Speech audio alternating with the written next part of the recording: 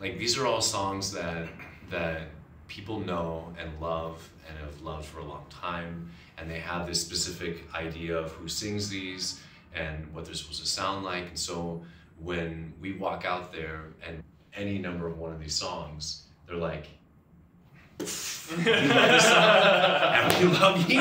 It also takes like a song or two for the audience to adapt to the fact that these giant humans are singing women's songs, and then by the time they kind of absorb the fact that we're not changing pronouns and this is what it is, they still laugh and they're still having a good time, but it's for a different reason. It's not necessarily for the reason that it's like, oh my god, you're singing her about yourself, and it's more about like, oh, this is great. I think they lose all sense of gender, and they just jump in and they're like, well, gender and purism and traditionalism, like, it just any traditional concepts, and they're like, this is just the song that I love being sung. Yeah. And that's amazing. And the fact that we're fucking funny. Yeah.